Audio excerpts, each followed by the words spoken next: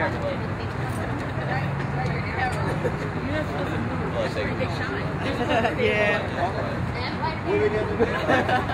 But I told Mayor, hi, Christine.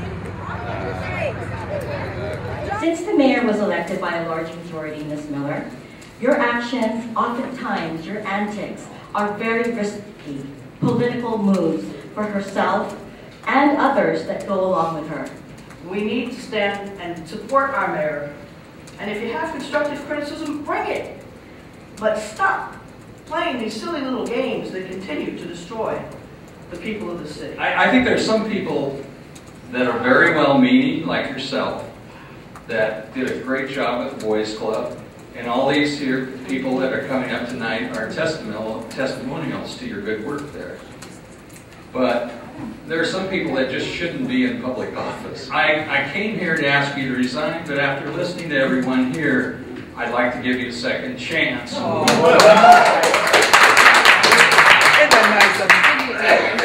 I'm just giving you the benefit of the doubt.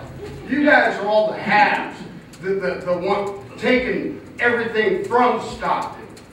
And we're tired of it. The election should have told you. We voted him in. We want that man to be our mayor. And we don't want you guys trying to undermine him. But I especially want to thank Mayor Silva for his open invite on Facebook. And I think that's one huge thing that Mayor Silva does with the people. Is he communicates with the people. And on Thanksgiving, seeing him under the bridge, feeding the homeless, cleaning up graffiti, being with the kids. You know what I'd love to see? I'd love to see Mayor Silva and Kathy Miller cleaning up graffiti together. You know, I'd like to see you guys working together. I've heard a lot here tonight, and I got here at the beginning, and I've listened to everybody. And we need to work together as Stockton and stop all the politics and move this city forward. Thank you. Item 15.2 is put on the agenda at the request of the City Council. It is resolution of admonishment to be issued to the mayor regarding his conduct and releasing confidential information from closed session discussions concerning the appointment of the city manager. The release of this information, while some may think it's a technical violation, but I promise you, I acted in good faith. Some has referred this as a witch hunt. But I am working every day at trying to solve the city's problems and addressing their concerns. I am not focusing on things that don't exist. We should be focused on finding the best candidate to fill the role of city manager, not creating more discord. At the worst case, this will find to be a highly technical error, or according to some attorneys, no violation was committed at all. I'm not one to lie, but I'm not one to crucify.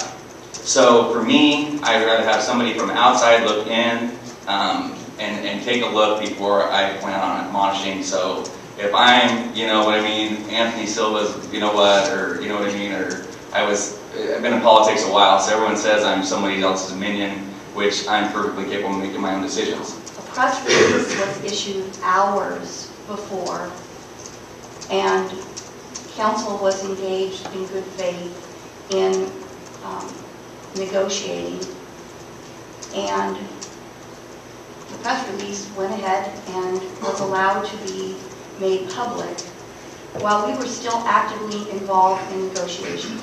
I think we're past the point of whether or not a violation of the Brown Act occurred. I think that's not in dispute. What is in front of us right now is how do we deal with it? There are some who would prefer that we simply ignore the matter and just sweep it under the rug. But I ask you, is it a distraction to deal with a violation of a law? Okay, let's do this. Okay, I don't mind. We have a motion and a second. Let's approve this. All in favor?